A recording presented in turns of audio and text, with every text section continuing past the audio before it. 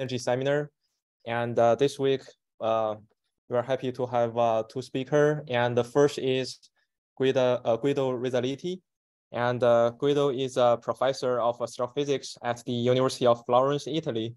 And previously, he has been a researcher at the INAF Observatory in Italy. And he was also a research associate at the CFA here from 2002 to 2014, so 12 years.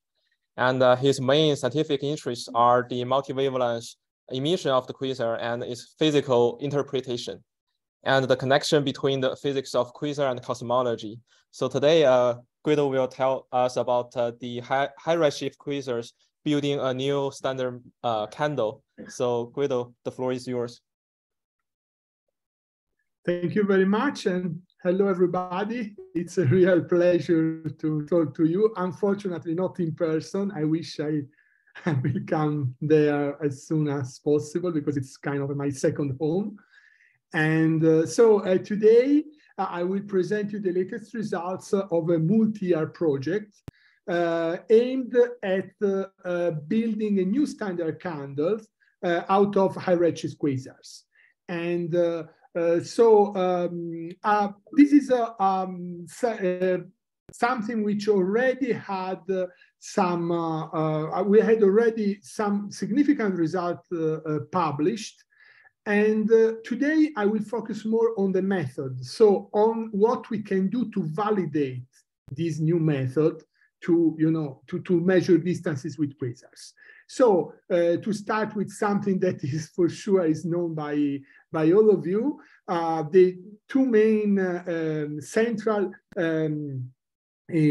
kind of emissions in quasars are from the accretion disk and from an X-ray corona, which is a word to say a cloud of hot electrons of unknown geometry, which for sure is anyway very close to the black hole.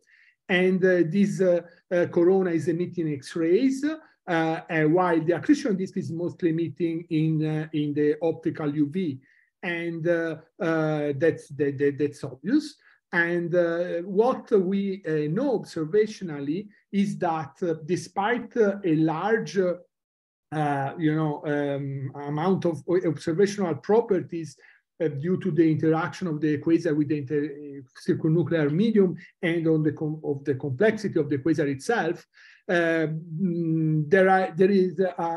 we observe many different properties, but on average, the emission of quasars seems to be quite constant with redshift and luminosity. And here you can see the typical power law in X-rays and an optical spectrum of a very high redshift quasar with superimposed a template obtained from the average of the stack of low redshift quasars. So basically, you see no evolution here.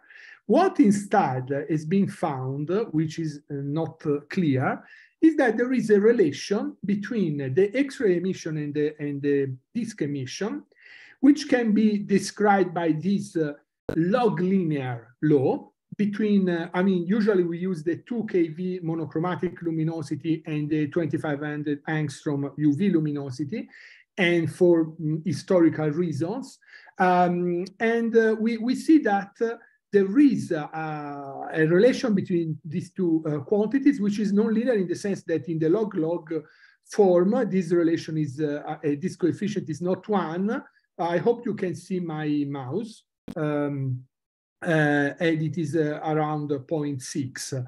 And we did a lot of work in the past years. At first, there were just a few hundred objects with very different observational data. We built an homogeneous sample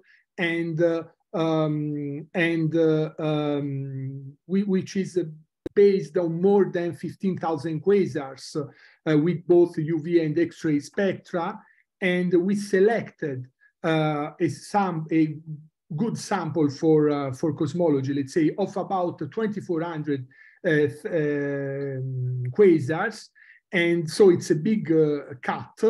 And one fundamental point is to be sure that this selection didn't introduce any bias. And this is one of my main subjects today. And so here you see one plot that we published in a paper a few years ago, where you see this relation. And this is in units of luminosity. So this is the X-ray luminosity and the UV luminosity. So in this form, you cannot do cosmology with this relation simply because we're already using luminosities. And so we are assuming a cosmology. Okay. However, it's obvious that if we replace luminosities with fluxes here, from this relation, distances will not cancel out because this coefficient is not 1. And so one can derive a distance as a function of X-ray and UV fluxes. Okay. And that's the idea of the method. And here I go straight to the end in a sense, because this is a Hubble diagram that we built with our sample of quasars. And I mean, the individual points are quasars, don't care about the different colors because there are different subsamples. The important thing is that, I mean, the big black points are averages in redshift beams. And despite the big dispersion, which I will comment in a few minutes, the statistics is enough to have a significant constraints on cosmology. And in particular, we demonstrated that this Hubble diagram suggests tension with the lambda CDM model, which is very significant statistically. Here, very briefly, here I'm showing a couple of plots from a couple of papers we recently published. And here in the top plots, I'm showing a cosmographic analysis of the Hubble diagram with the comparison with the lambda CDM, and where we show that in a non-parametric way, the lambda CDM model is in more than 4 sigma tension with our data. And in the bottom panels, there we show the constraints on possible extensions of the lambda CDM models, some like the CPL model, which is a model where the dark energy component is evolving with redshift. So all these here, I'm showing these results just to say that from a statistical point of view, these data are already powerful enough to put strong constraints on cosmology, and also to obtain some unexpected results, which are, quite relevant. I mean, if we could trust these results completely, it will be a little revolution in cosmology. So the point is whether this result is reliable. And this is what I will focus on in the remaining of my talk. And so if you want to, let's say, play devil's advocate, one could ask many important questions regarding the how reliable is this method, considering that the dispersion is very high and that we made a very strong selection. Actually, the selection was done only based on the quality of the observations. So mostly X-ray observations which are deep enough to obtain a good spectral information. And also we made selections in terms of X-ray spectral slope. We chose standard quasars with a power law, with the standard slope of an unabsorbed quasar. And the same, we selected blue optical UV colors. So let's say it is a selection of standard blue X-ray normal quasars with good quality observations. But are we introducing any biases? Are the quasars in the cosmological sample, as I write, typical quasars, or are we selecting what we like? We don't like, we don't know that, but I mean something which could introduce a fake redshift dependence. And even more important is the X-ray to UV relation constant with redshift? And are there systematic effects in the flux measurements? did we measure the fluxes right? Now, regarding the first question, let me just spend 1 minute or something like a philosophical point.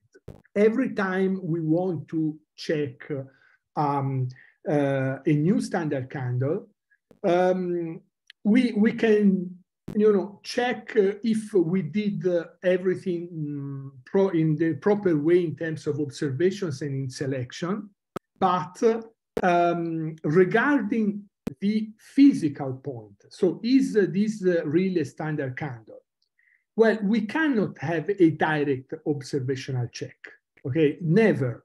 Any check of the sample based on statistical arguments, on comparisons with cosmological models are something that are, at the very least, are model dependent. But the only way to trust a new standard candle is to think that physically we have a good reason to think that the physical phenomenon that we are using to calibrate that standard candle is correct. Just to give an example, we all use Cepheid stars as standard candles because we are convinced that there is no good reason to think that Cepheid stars in Andromeda galaxies are any different from those in our own galaxy. But there is no observational way to demonstrate this. Okay, so we have to check whether this is plausible. Of course, for Cepheid stars, we are all convinced that this is the case because we understand well the physics of Cepheid stars, and the same is more or less true with supernovae. And instead, with quasars, since we do not understand the energy transfer mechanism between disk and corona, actually, we do not have a solid physics ground for this relation. And so we have to see what we can do without this physical understanding. So there is a lot that we can do anyway. And this is a list of checks that and improvements that can be done to check the hypothesis of quasars as standard candles. And so I'll go through all of these briefly. And the first one is obvious, is the comparison with supernovae in the common redshift interval. So how the Hubble diagram of quasars compare with that of supernovae. And as you see here, the match is nearly perfect. The blue points are supernovae, the yellow points are quasars, so you can see how worse is the precision with quasars, but the red points are the averages of quasars in small redshift beams, and so you see that there is enough, well, actually in the common redshift beam, you do not add much to the statistics because supernovae are carry much more information, but you can see here that the match is perfect. I mean, the absolute calibration is done using supernovae, so there is no surprise that they match well. But the shape of this curve, of this Hubble diagram, we do not have any control on the shape. So the shape matches because I think quasars are reliable. So the point is whether they keep being reliable at higher redshifts. Okay, so we cannot check the whole relation, but part of it can be checked. And the method is very simple because we have enough statistics to check the relation in small redshift beams. And if we do so in small redshift beams, basically the distances of all the quasars are the same in each subsample. And so we can fit fluxes versus X-ray fluxes versus UV fluxes as proxy of luminosities. And we can, in this way, check that the slope of the relation does not evolve. And this is shown here. You see on the top panel the slope of the relation in different redshift beams, and in the bottom the dispersion, the intrinsic dispersion of the relation. And basically you see that there is no evolution in the slope. And this is cosmology independent because we are just using fluxes. And then we can, and this is the big part of our work in the past 2-3 years, do a detailed spectral analysis of all the sources in our sample. All the first part of the project has been done based on photometric data. Now we did a complete spectral analysis of all the SDSS spectra, and we are doing the same also for the X-ray spectra. And so these are just examples of, just to show you that for each spectrum, we did a complete spectral analysis with several, with the continuum and the line components. So it's been a quite detailed work. And so we can use these spectra, for example, to check one point, which is one of the most worrying one, which is the possibility of dust reddening, which would make the UV flux measurements unreliable. And so here we did this exercise, which is the following. This is again the same Hubble diagram with different colors. And the colored stars are the averages of the actual points, while the dashed line is the lambda CDM model. And basically, we calculated how much reddening do we need in each redshift bin to put the real colored stars on the lambda CDM curve. So to move up by this quantity here. How much redshift? So if we made the measurement in a wrong way because we didn't correct for the reddening, how much reddening do we need? And maybe it's a bit small here, so let me zoom the three final lines. So you see that for the 3 high redshift points where most of the deviation is, you see that you need an E B minus V of about 0.1. And at first I was a bit scared by this because I said, oh my God, I mean, 0.1 is not such a big reddening. And so maybe we made such a mistake. Actually, no, because in the UV, it's not a small value of reddening. And here you can see an exercise that we did, starting from our average stacked spectrum, which is the one, the highest one in this plot. We are added to this stacked spectrum. We added different levels of reddening, as shown in this caption, down to 0.1. So 0.1, which is what we need, is the bottom spectrum. And you see that the difference is huge. I mean, it's completely impossible that we missed such such a huge redshift, reddening effect. Even because I mean, unless indeed in our sample there is such a big spectral difference among the different pins. In order to check this, we did a spectral analysis of stacked spectra, and basically we divided our parameter space in many different sub-regions. Here you see, for example, a volumetric luminosity versus black hole mass plot, and the colors are redshift bins. The blues are the highest redshift, the red are the lowest redshifts. And so, and these are just part of the parameters. Basically, we made stacks primarily based on redshift, but also on other spectral or physical properties. And the result that we got is that in all cases, all these stack spectra are always basically the same. Here I'm just showing the full stacked spectrum. And superimposed to that as a black line, there is also the Vandenberg template based on the first Sloan sample made of several thousand quasars. And you see that there is no difference between the two templates. And actually each stacked spectrum that we built from here, and in particular in different redshift bins, is exactly the same as this one. And so it cannot have such a huge reddening effect inside.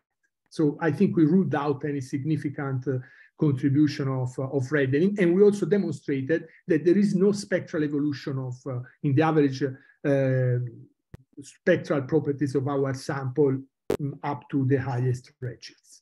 And regarding the dispersion, the intrinsic dispersion, this is the final part. How can I go on for 4 more minutes? Do I have time? I think so. So I'll go on. I cannot hear anything. Yeah, it's okay. It's okay. It's okay. okay. It's okay. Thank you. Thank you. Yeah, good. Good. Okay. So the final part is regarding the dispersion. So I think that we convinced ourselves, and I hope I've convinced you that there is no bias related to flux problems in flux measurements or in sample selections. Our quasars are pretty average and the same in all redshift bins.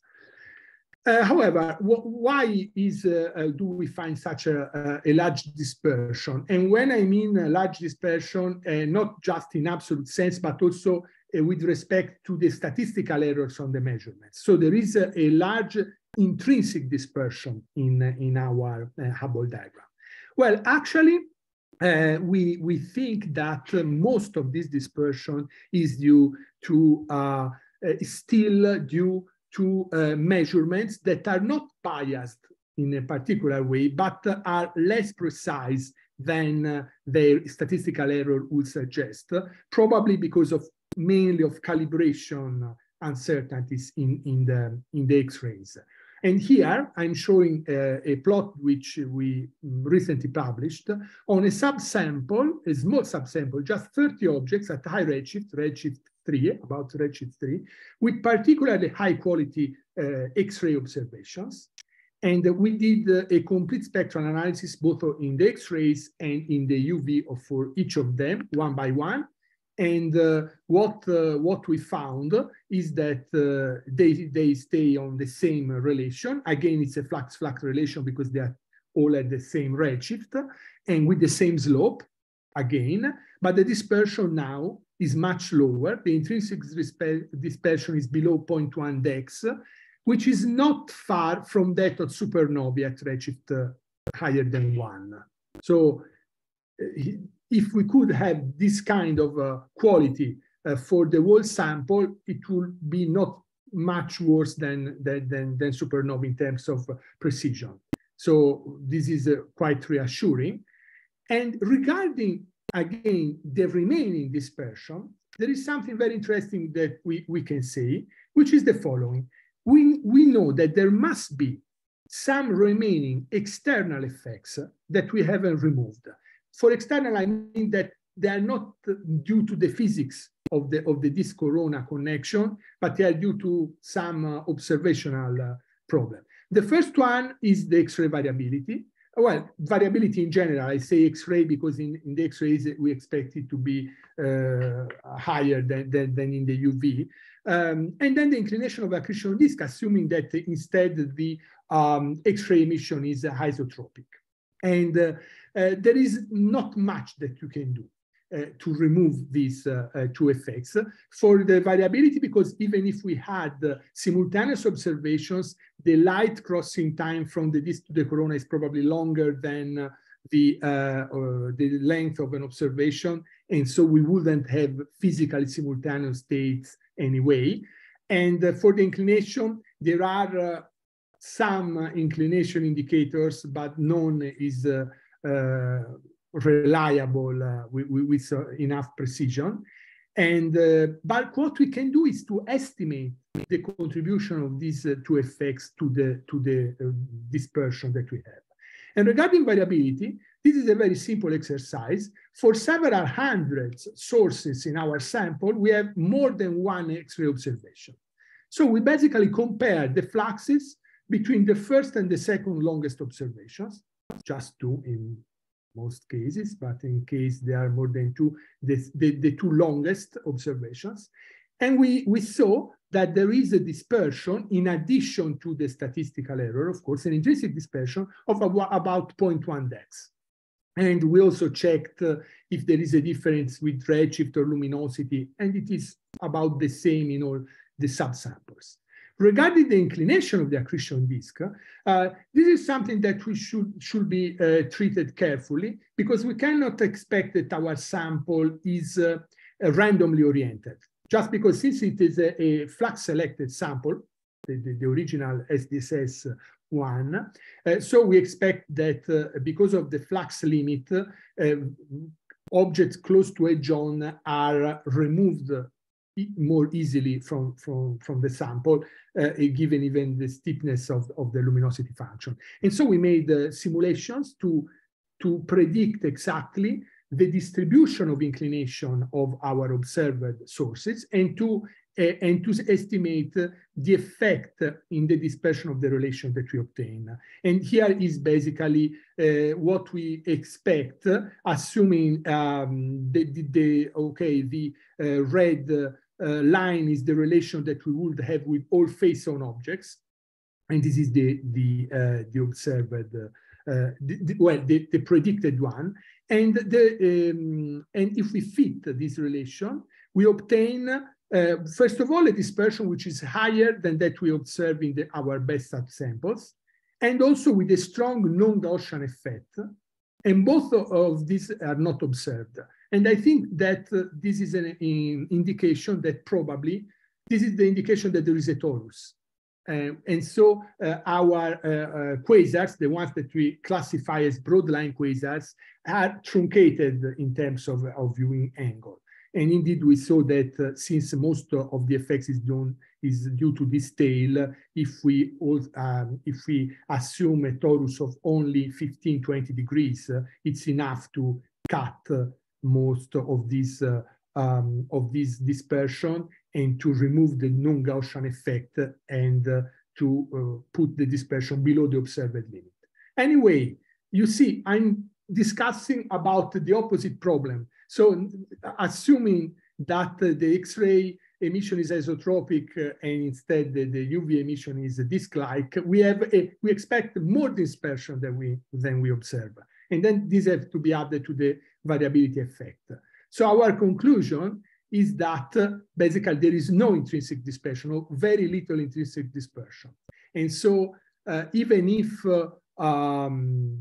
there are still not satisfactory points in this project, because there is no physical model to explain this nonlinear relation, and the dispersion on average is still higher than that of supernovae, there are good reasons to believe that quasars are reliable as standard candles, because the slope is not evolving with redshift, because of the constant spectral properties, and as I've shown you, because I think that beyond the cosmological application, we are proving something which is maybe as important as the cosmological application. And what we are proving is that this relation appears to be universal and with no intrinsic dispersion, which means that this still unknown mechanism of energy transfer between disk and corona for some self-regulation is the same for all quasars.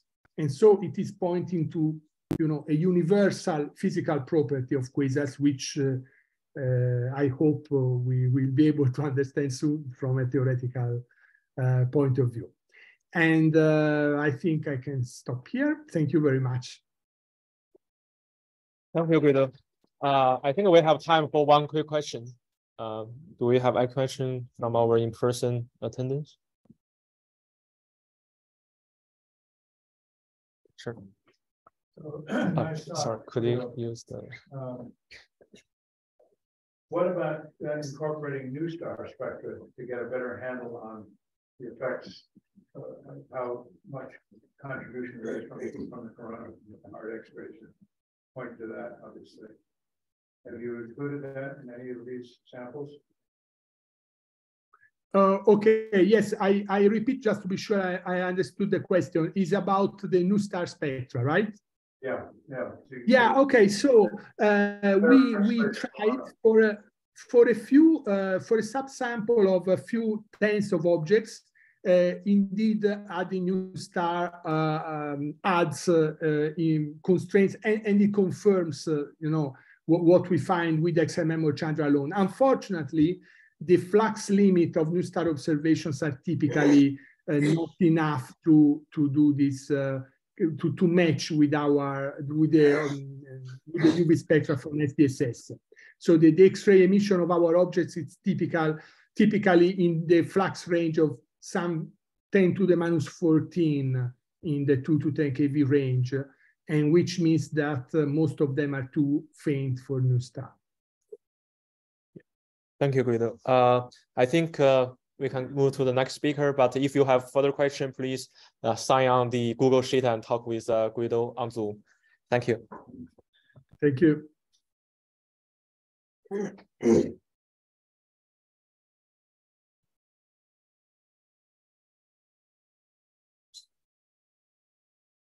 Okay, so let me introduce the second speaker while we stop everything. So the second speaker, the pleasure to introduce is Navin Sridhar. He's a PhD penultimate year candidate at Columbia University. His research spans various aspects of high-energy astrophysics and multi-messenger signals from binary stars. For example, accretion around compact objects, emission mechanism of high-energy non-thermal X-rays from black or coronae, and the physics of particle heating and acceleration in various astrophysical plasmas, and also the origin of coherent radio emission from sources like pulsars or fast radio bursts.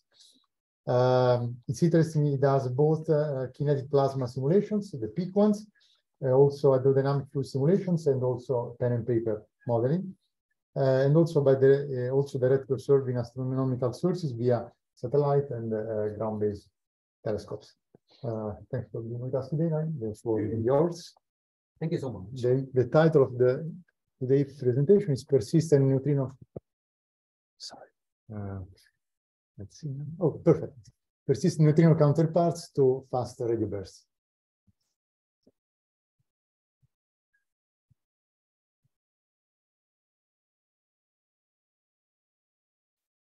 It's beautiful.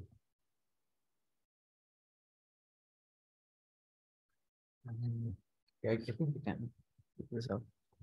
Let's see.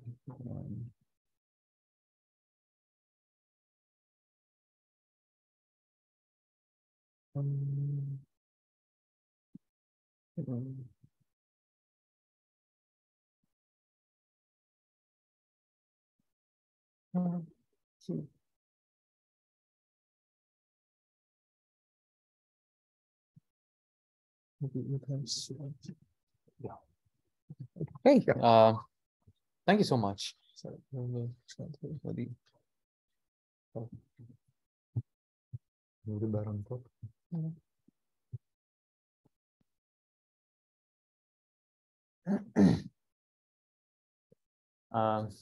Great.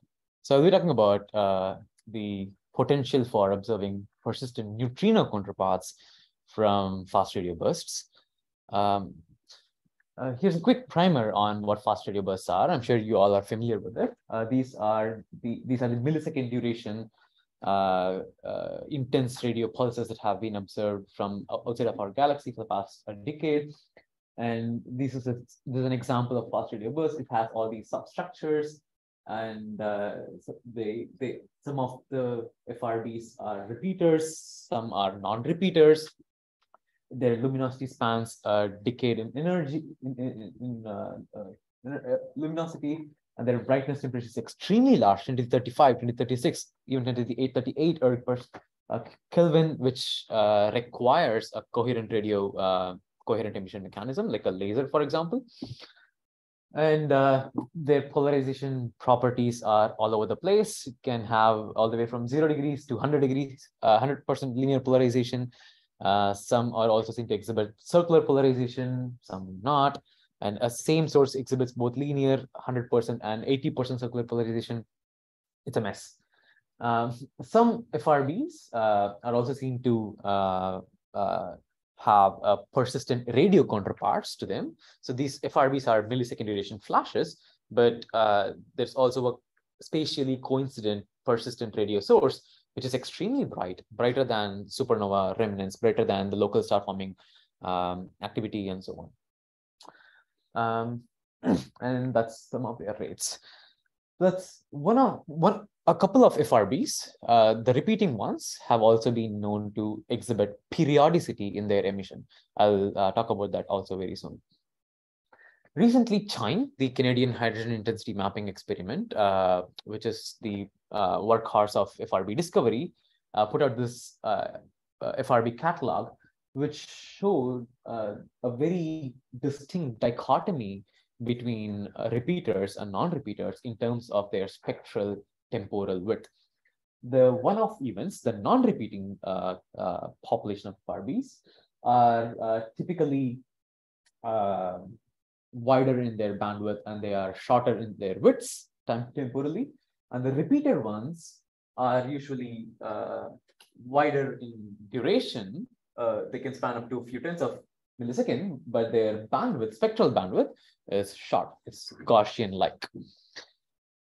This is an example of the non-repeater versus repeater dynamic power spectrum. Up in y-axis your frequency, x-axis is time. I can clearly see the difference that I'm talking about. You can find all these drifting frequency substructures in repeaters. It's also nicknamed sat trombone. Bam, bam, bam. So we know that magnetars can emit FRBs. We have seen that from our galactic magnetar SGR 1935 plus 2154. But these observations suggest that there needs to be more than one engine for FRBs, something that we have also learned from GRBs, right? So perhaps there's another non-magnetar based engine. This is not just the only observational hint for that. FRB 180916 was found at 250 parsec away from the nearest star forming region. FRB 200120E was found to be localized to a globular cluster, which is indicative of an older stellar population. A young magnetar is often invoked to be explaining the FRBs, and these young magnetars would not be found to be young at 250 parsec away from its birth site. They would be extremely old. And globular clusters are not exactly the places where you can find young magnetars either. So this is also indicative of a different population for FRB engines, something typical of older high mass X-ray binaries, black hole powered by black hole or neutron stars accreting from companion. Based on this, motivated by this, we developed this model for an FRB emitted from accreting engine. So, for example, like a micro blazar, where the jet of the accreting stellar mass black hole, for example, say it's pointed along your line of sight, and the flares that are emitted from the base of the jet, as you can see here in the animation from SS433, if it is directed along your line of sight, the shocks that are produced or the reconnection event, the magnetic reconnection events that will be caused along the striped jet can produce FRB-like signatures. And when there is a misalignment, these jets can precess, for example, due to lens steering precision, and the time scale associated with the lens steering precision as the jet beam precesses away from your line of sight would correspond to the periodicity that is observed from a couple of FRB sources.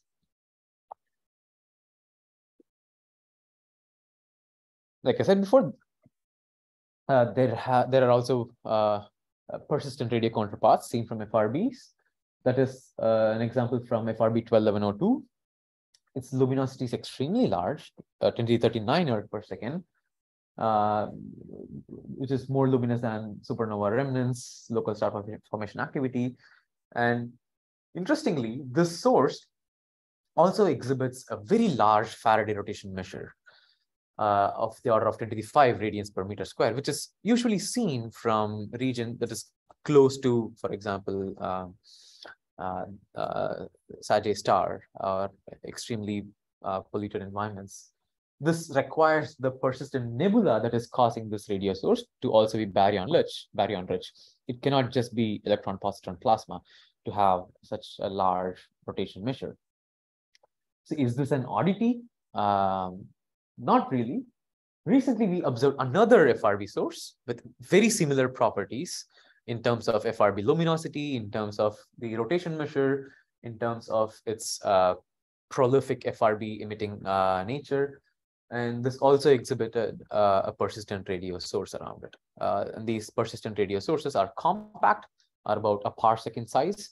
And that's what we think is giving rise to the large rotation measure, to the pulses, to the FRB pulses traversing through this nebula.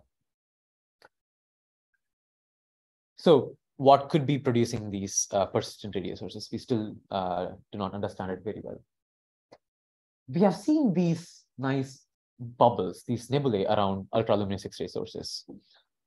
That's the one around NGC 7793, and this is the one around SS433, the galactic Ulix source, the Manatee Nebula. It's called the Manatee Nebula because it resembles the Florida manatee.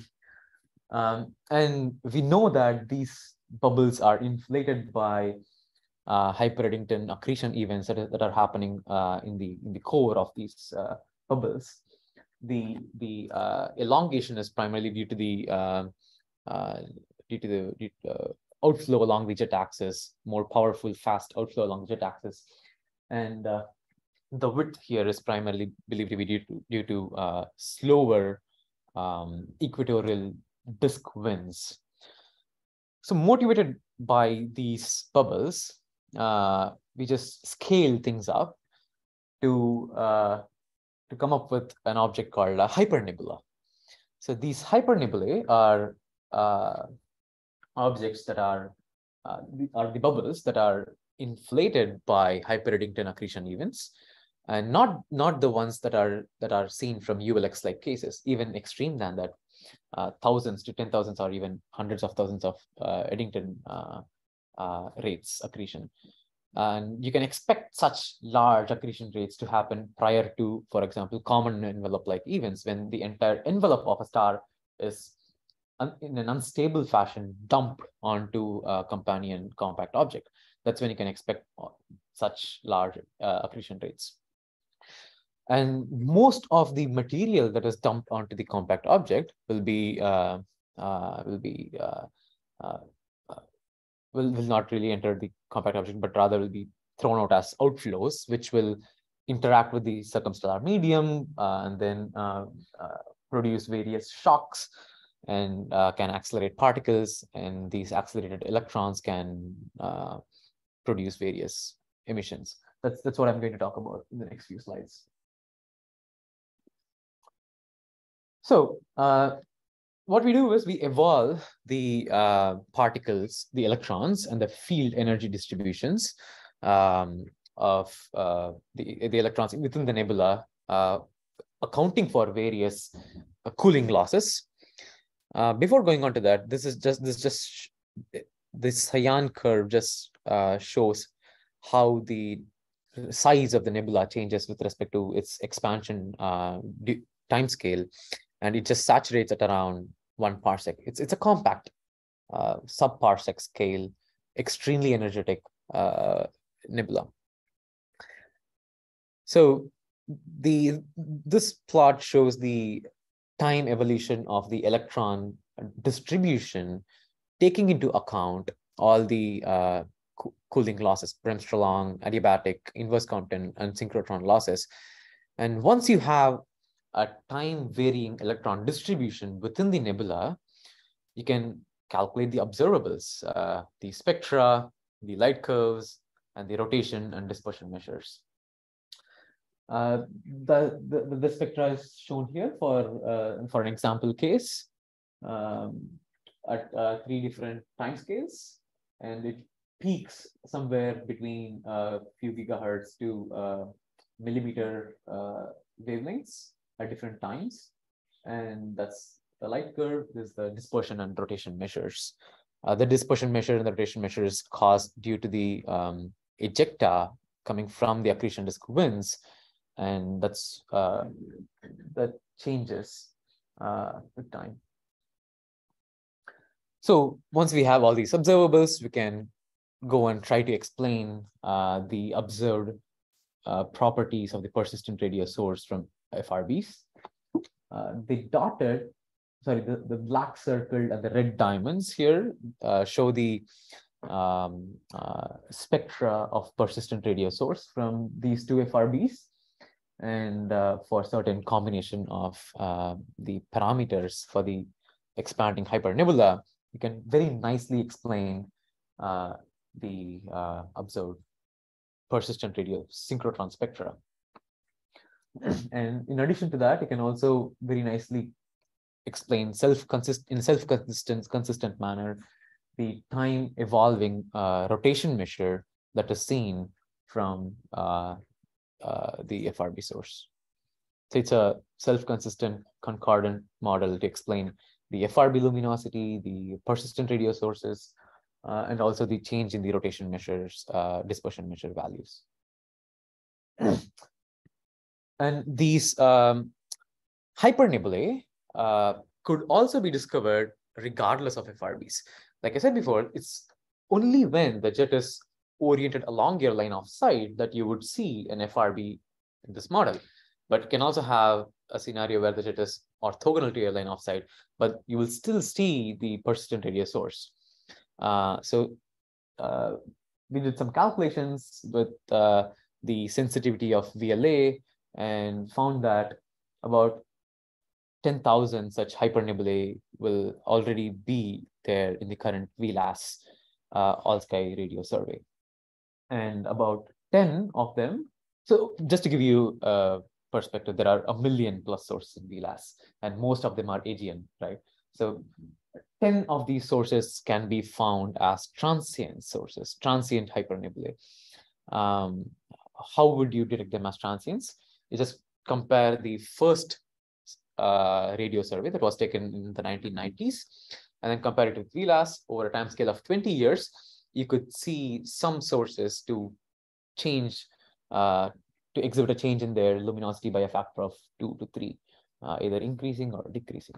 These are mostly either young hypernebulae or the oldest hypernebulae. So this is where I'll be making another jump and trying to connect another problem in energy astrophysics with FRB, XRBs, and now neutrinos. IceCube and the Baikal neutrino telescopes, they have established diffuse high energy neutrino flux, extragalactic neutrino flux. And you can see them as these green and gray and pink dots in these figures. And the known transients like supernovae, GRBs, fast blue optical transients, tidal disruption events, these can supply up to around 1% of this high energy diffuse neutrino flux between 1 TeV and 1 PeV. So where is the rest of the flux coming from? We know that the recent NGC 1068 Seyfert starburst galaxy produces 1% of the flux, and then a Blazar TXS, some phone number I forgot, it also produces 1% of the flux. That's all we have right now. We are still missing so many astrophysical sources that can supply this flux. The jet termination shock of the hypernebulae can accelerate protons to extremely higher energies depending on, of course, the Hillas criterion.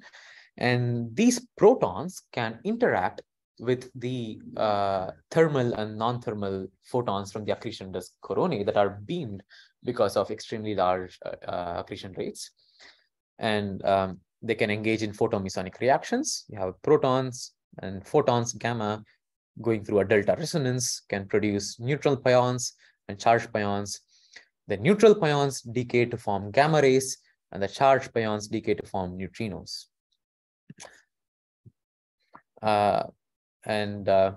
the curves here that you see, solid lines, solid curves, brown, purple, blue, are the model neutrino spectra or the neutrino flux obtained from hypernebulae accreting at different Eddington ratios, 10,000, 10,000, and so on, prior to common envelope-like events. And as you can see, they can very nicely explain a good fraction of the observed high-energy neutrino flux, even the entirety of it. But if you take conservative estimates by taking an average of accretion rates over integrating over volume, at least 25% of the high-energy neutrino flux can be explained by these hypernebulae that are seen prior to, that one can expect prior to common envelope-like events. In addition to that, one of the requirements of the sources of the diffuse high-energy background neutrino flux is that they have to be gamma ray faint. Like recall that the neutral pions decay to form gamma rays. So through photomasonic reactions, the gamma ray flux that you get would be comparable to the neutrino flux.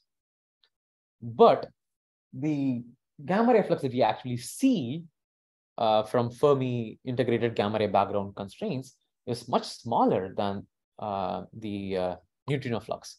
So that suggests that most of the background neutrino flux sources should be gamma ray faint. And that's the check we run here. Within the hypernebula, the disk photons will interact with the gamma ray photons that are produced through photomasonic reactions through Bright-Wheeler interactions, and then they pair produce. So most of the gamma ray photons are also attenuated within the hypernebula, and they don't really escape, thus rendering hypernebula to be gamma ray faint, which also satisfies the Fermi constraints. So can a persistent neutrino counterpart be observed from an individual FRB source? The honest answer is it's going to be challenging, but if we find an FRB source within a few megaparsec with a persistent radio source whose luminosity is comparable to the previous examples 121102 and so on, then one could detect a persistent neutrino counterpart from that engine with a 10-year integration time with the future IceCube Gen 2 observatory. I think I'll just wrap it up now. These hypernebulae can be expected to form right before common envelope-like events due to runaway rapid mass transfer. And these accreting engines can consistently explain the properties of a subpopulation of FRBs, if not all, and their associated persistent radio sources. They presage energetic transients from common envelope mergers, like luminous red novae, fast blue optical transients, and can act as signposts to future LISA events. They can potentially explain a good fraction of the observed diffuse extragalactic high energy neutrino flux. And hypernebulae are plentiful in our universe. They are perhaps even lurking in our all-sky radio survey samples like VLAS, and they're just waiting to be discovered. I'll stop here and happy to take any questions. Any question from person, people? Okay, let me ask one. In this plot where you were showing the trajectory of the nebula, showing that the radius goes to a certain asymptotic value, which is less than a parsec. So there was also a curve for the energetic particles. Yeah. Okay, so this number of particles. Yeah. Do you mean the energetic ones, the energetic electrons, or what do you mean here? So here I just mean all the electrons that are injected into the shock. So it's just a swept up material upstream? Yeah, yeah. Okay, so All right. It just stops at T active. That just signifies that there is no more accretion happening. So there is no more matter that's being pumped into the nebula, because the matter is pretty much all accreted into the compact object. So no more winds happening. If you wanted to plot here something representing how many energetic particles are there as a function of time, given the speed you have, is it something which one could calculate just by the envelope, or is it complicated? No, we actually have the spectra, the distribution of the particles. So you can just choose which part of the distribution that you are interested in. For example, if you are interested in which particles contribute to the rotation measure or the dispersion measure, if you want to know what the fraction of the cold particles is that contributes to the DM, you can just get it from the distribution measure, distribution curves. The same goes with the high energy particles. Yeah, it's not complicated. You can do that. Okay, so you can tell how the synchrotron spectrum, I think was plotted later. Yeah, how the synchrotron spectrum will change with time. Absolutely, exactly. That's what we do here. Okay. Okay. Yeah. Thanks. Any other question? Yeah. And so, with your model, do you think you're able to somewhat explain the variation in polarization observed from the Sorry, variation? The variation in polarization observed in You mean in FRBs? Yeah, sorry. No.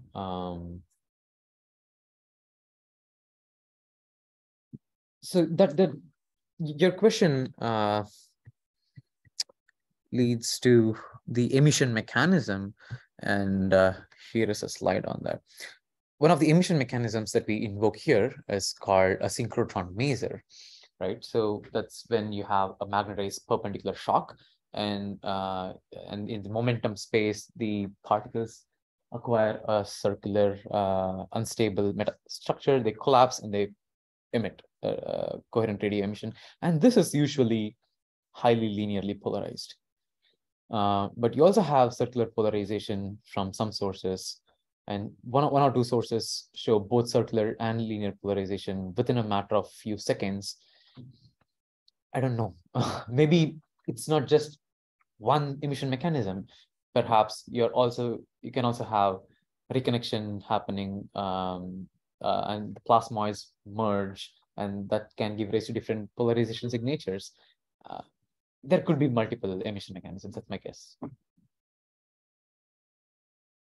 Other question from person? Okay, let's thank our speakers for today again. Thank you. And see you next week. Thank you.